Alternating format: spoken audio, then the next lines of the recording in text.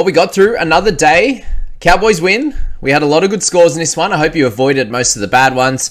But we'll kick it off with this Cowboys-Titans one. And for those that are in looping world, there's a few guys to loop at the moment, especially in these outside backs. I've seen a few guys post there with Teddy in their team and have Warbrick on the emergencies. They have guys like Trindle, who are now pronounced out for this game, which you can use to loop as well.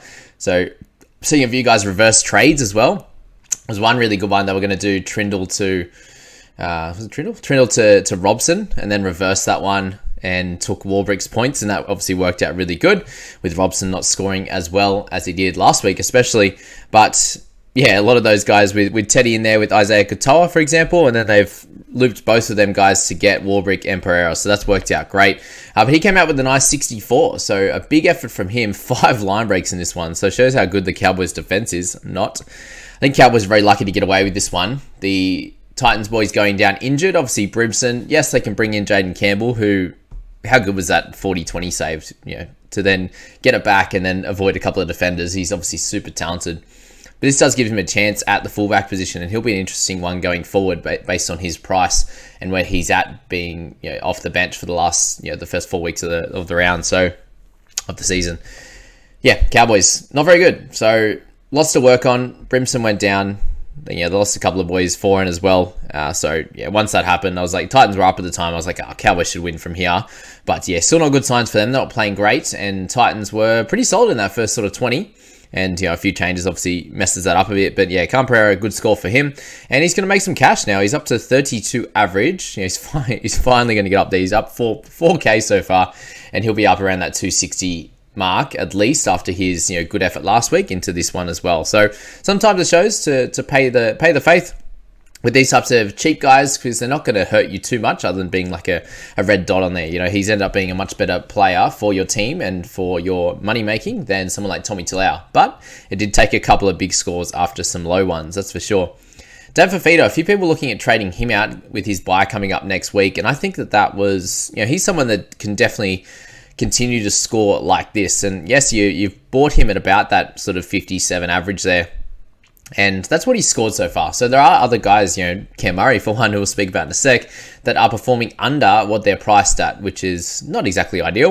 You know, guys like Robson, guys like Grant, they scored under their where they're priced at this week, and Fafita's been pretty solid overall. Last week wasn't as good for him, but this is the type of thing he can do. That pass from right to left there was hectic to get to Pereira. So I think that's going to be very helpful for his scores going forward, Pereira, is that he can have Fafita on that, you know, on his inside, who's a massive presence and, you know, can even pass the ball like that, a rocket pass to get him away and down the sideline. Awesome work. 21 tackles, we'd like that to be up a little bit, especially in an 80-minute effort, which is good that we did see him get 80 this week after getting the 67 in the previous. So Fafita, great work from him, and I think he's a hold into next week. But I can understand why someone would look to move him on. But, you know, you get through next week, most likely at max you have him and you have Tanner Boyd. If you have only one of them, I think it's easy to hold them through this week. We'll speak about Tanner in a second. Mo Fotuaika had one of his best games of the season, 61 minutes and 62 points. I still think he's an avoid for now, but we'll get there with him later down the track potentially. If he's not making Origin and, you know, he's a bit cheaper than he is now, price around that 40 or something like that, which he pretty much is already, then he can then he can be an option in your side over the Origin period for sure. Let's move down the line. We've got guys like Philip Sami, who again not an option at this point. That was his best game by far. Jeremiah Nane, he had a try in this one and a line break assist, couple offloads, ran for 109 meters and did get sin bin. So for him, it would have been a 65 to 70 point effort, which is what we expect from him, up and down, up and down. So for the lower percentage of people that own him, 13.7, I haven't seen him in any actually of the top teams, which, you know, it wouldn't happen with an average in the mid-30s, but yeah, he's in a lot of teams. So if you do own him, good score, continue to hold him, and hopefully he is not suspended for next week after that tackle. We'll see. Tommy Dearden, 52 for him, was his best one of the year. Not an option at the moment. Tanner Boyd, 52. So these last 2 weeks have worked out great. Kieran Foran getting hooked in the first one. Kieran Foran getting injured in this one. That allowed him to kick for big meters. He really had very limited negatives. Just a -5 there. One error, one missed tackle, and the inside 10 meters there. So a couple of goals, 23 tackles for one miss is great. Ran the ball a little bit. You know, got a couple of goals there. awesome work for Tanner. And I still think he can be held now. I traded him a few weeks ago, got Robson, and thankfully, Robson got the 74 last week, but Tanner's got the 42 and the 52 in these 2 weeks there, and he's a clear hold. If you only have the one Titan, I think he's good for that hooker and that half cover. Yes, if you want to use him as a trade asset, that's okay as well. But I think that you probably have a few other issues in your side that you can delve into rather than Tanner Boyd there. Tino, all right, big game for him as well in terms of minutes, but still not scoring super well. He's someone that is now priced at that 51 average, guys. So what you want to decide to do with him, this could be the week to move on from him, because really he's just not producing exactly what you were looking for. Most people were hoping that he would be up towards that 60 average and a 48 over the first 4 weeks, and one of them included a big score with a try. It's very much a worry, and I can understand why you would move him. I would definitely move him before I would move Fafita because of Fafita's massive upside. And I think Tino's last 5 games was just a little bit of a flash in the pan, because we know what he's been like as a scorer over the last few years. Yes, he hasn't been in the league for a long time, but we've seen it, apart from those 5 games, what type of player he is. Even in these type of minutes before, he just really stepped up. He was offloading a lot. Even in this game, he offloaded 3 times, but the 4 missed tackles are there. You can't make 25 and miss 4 when you're priced at that 50 mark. So that's definitely a worry for him. Okay, Tommy Chester will go to next. Townsend's actually been scoring pretty well, but not an option at this point. Tommy Chester, very, very happy with his output. I was hoping for a 35 to 40 from Tommy in this one. And just what I really loved and what really stood out to me in this Cowboys side was Tom Chester's desperation. One, to score that try, but just in every play. When he's catching a bomb, it's all in. When he's going for that try, when he's running the ball, it's all in. And it's not something I see from a lot of these guys, as we've been kind of talking about Jeremiah Nanai a little bit there and the way he's running the footy. Even a lot of these middles, they're just kind of meandering up to the line, not really with a lot of force. Tamalolo is there, here and there, in a bunch of games. Jordan McLean's kind of doing his thing there. Tamau was good in this game, getting a try. But overall, the running back is something that we're lacking a little bit. You look at that game on Thursday night with the Eels and the Panthers there. You look at the Broncos and the Dolphins game, and the clashes, the hits, the loud noises there on impact just aren't there in these Cowboys games. So something I think Tommy Chester brings, something I think Val Holmes brings on a regular, consistent basis, which is why he's so important to this side. But I think this is what needs to step up for the Cows. And for Chester to still be able to score this well in a team where they're not getting a lot of go forward. Robson's still able to get out of dummy half a lot, even in these types of games, is impressive for him to still be able to get that 100 meters when they're not really getting a lot of quick play the balls, and they're not getting wrestling that momentum through the middle. So we'll speak about Robbo in a second. But Tommy Chester with his line break, the try, 6 kick defusals, very similar to numbers to what Hamiso Tabuai-Fidow is getting there. But 136 meters, couple offloads in there was great, had a turnover tackle, just really a bit of everything, and only the 1 penalty conceded in their try line. So very interesting there. What I will mention though is when Camprera scored that try down that left-hand side, Chester hit him hard, but still didn't stop him from scoring. He didn't miss the tackle per se, it was obviously over the line, but they usually do give that a missed tackle, so I will take that. But Chester did obviously go down 5 overnight as well. He was at 53. But a 48 for him really just increases his price crazy. So what we're hoping for is if he can get another good score next week, we can get about 100k made from him. And then we could straight swap for someone at his price or that little bit cheaper, which would be cool. So very happy with his output in this week. Okay, Robson seems to be the up and down man. 74 last week, 70 in the first game, and then 2 40s in between there. 42 and a 46.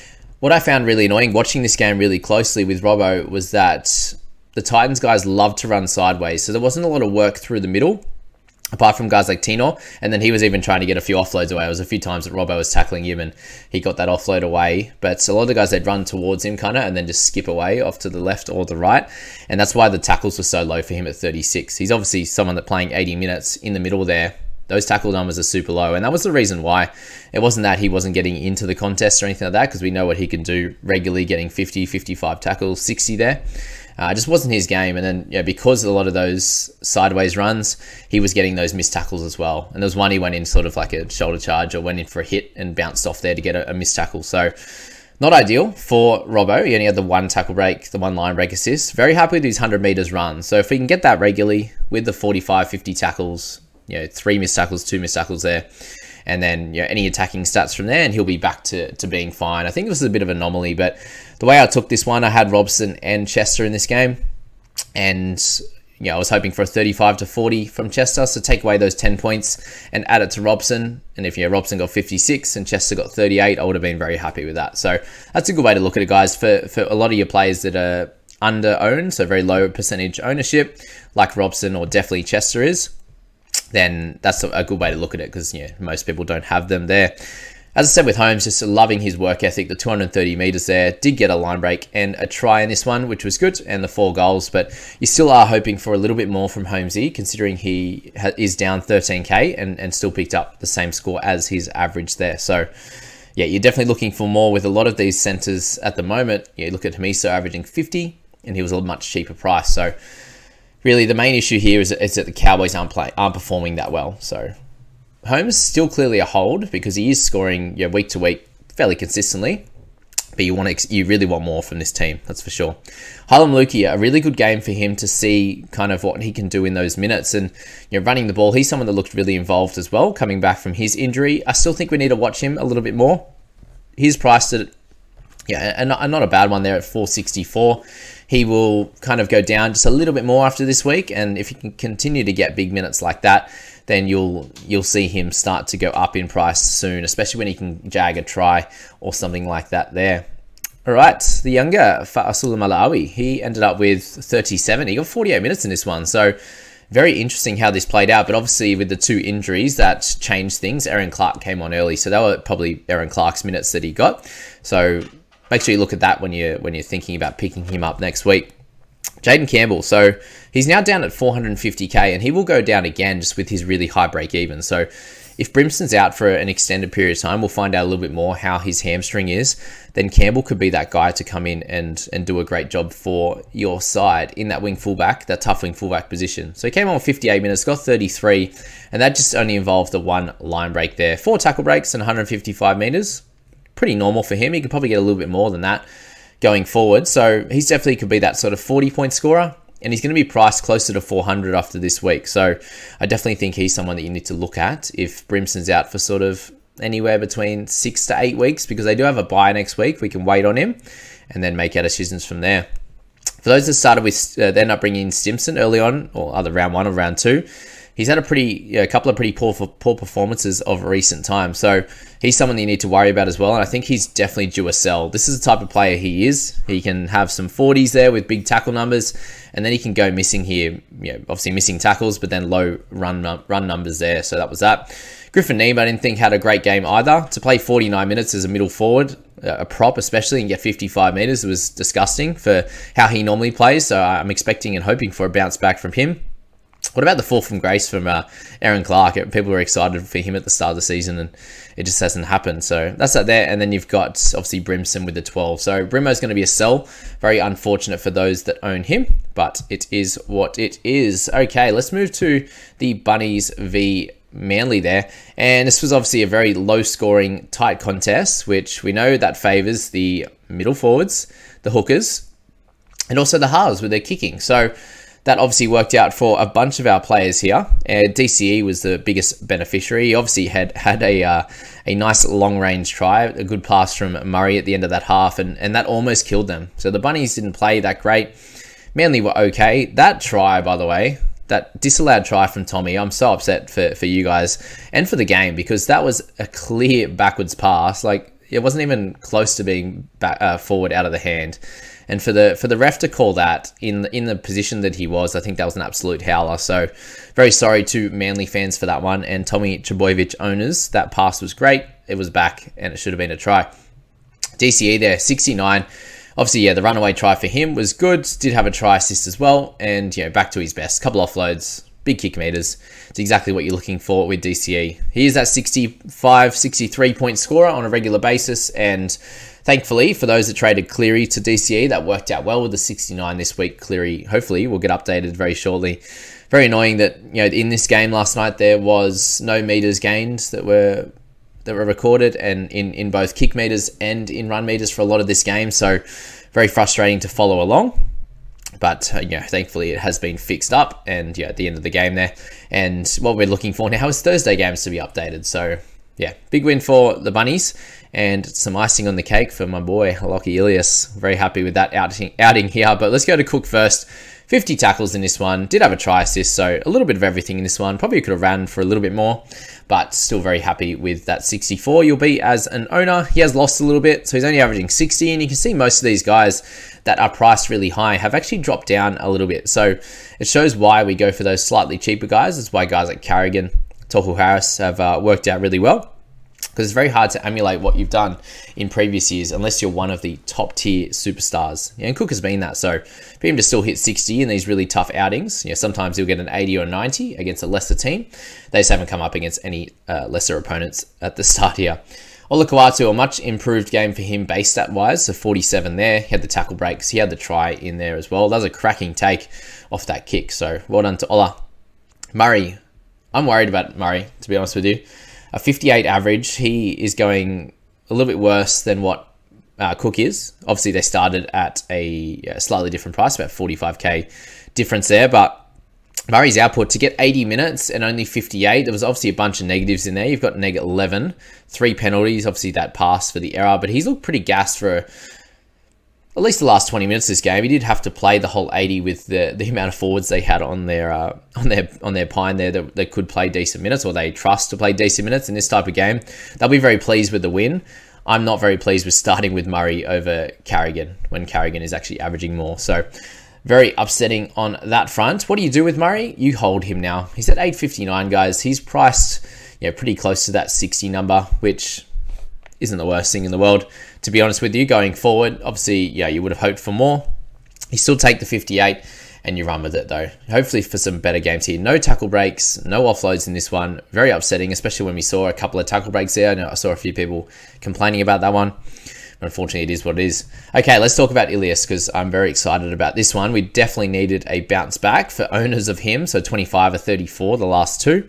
And in this one showed the class that he have. And the biggest and most important thing for Ilias in this one is that he builds that confidence. His first field goal, he absolutely nailed it as well and got a win for his team. He'll be very happy with that, and the confidence that comes from that is great. He had a lovely forced dropout in there, which was a big, I think it was 45 meter kick there, sat up just in the in goal, and a great chase from his boys. So he would have got, as I said, plenty of energy and confidence out of that one.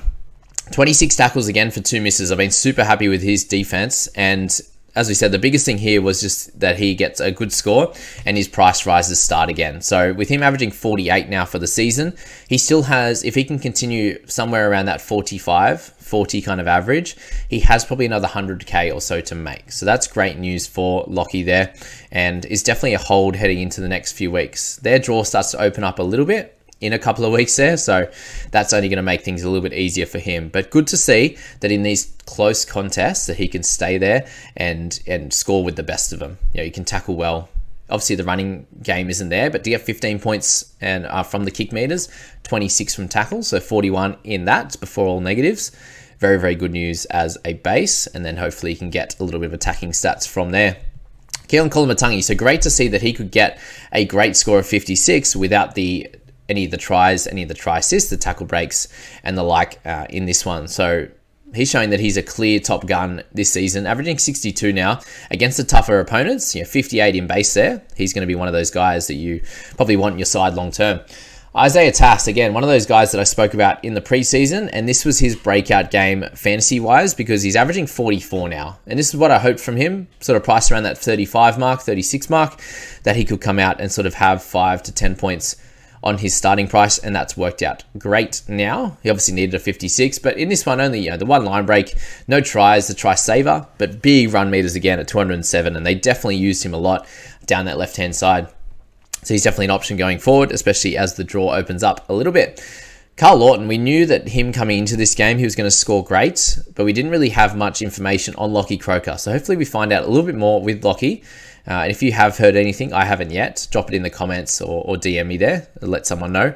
And then we can make a decision on Lawton, because he's super cheap and we know that he can score amazingly well through the middle. 43 tackles in 61 minutes was just crazy. So that's that. There's a lot of good scores in this game, and this is what happens when the ball's in play a lot more. There's plenty of tackles, plenty of run meters, and the odd tackle break and offload in there as well. Jakey Trbojevic, big 80-minute effort for him, so just a big shout out there. 50 average so far this year, so he's going to go up a little bit in price after this one. Well done to him. Cody Walker, I don't know how he got that try down, but amazing effort from him. Again, not really an option yet until their draw potentially opens up, but splitting the kicking, especially with Lockie there. Walker kicked the first sort of 3 or 4, and then it transferred to Lockie Elias mainly from there. Tuolangi, a good score from him. I'm still wary on his minutes, on his scoring output, because that 50 is a bit of an outlier at the moment. Sean Kepi, congrats to all the owners of him. He's going to go up a little bit more for sure. 42 average now. He's still got another 150k or so to make. He'll jump about sort of 30 or 40 after this one, but he's still got plenty to make, and he's been great. He's actually improved as a player. Introduced an offload into his game. Introduced one tackle break there, but 29 tackles for 1 miss. Again, very much pretty clean in the negative stats, which is something that he hasn't been, and the work ethic hasn't been there as much as it probably should be. Paseka with a decent score there. Michael Cheekham got to end up with another good game from him. He played 75 minutes, so moving between the middle and then the edge when Jacob Host went off, again, was pretty lucky for Cheekham. It's all injury related at the moment, how he gets big minutes, and he just gets into his work and does his thing there. 45 in base was great for Cheekham and will continue to make money. I was looking at him if he was going to get that start this week, and we'll see what happens with Arrow, with Hosty there after getting limited minutes as to how this all plays out. Tommy Trbojevic, so yeah, if he got that try, he picks up about 47, 48, 49 at least there. And, for him to have, a non-negative game, 2 tackle breaks, 190 meters only, and no attacking stats, you'll take that 36, because he has had plenty of games in the past where he'd go lower than that. This is what I was slightly worried about against a better team like the Bunnies, that he could run into a little bit of trouble. As we said, he should have got a bit more, but a little bit of trouble in trying to get regular tackle breaks and stuff, because they're going to throw a lot of bodies at him week to week. Ruben Garrick there, 32, so a lower one for him. Still had 3 line breaks there, which is great, but yeah, that doesn't help his scoring when tackle busted down, and he had 10 in negatives there. So Garrick will bounce back, especially against those lower teams there for sure. Schuster, for those that own him, there's still a heap. Well, not as many as we thought, actually. 6% there.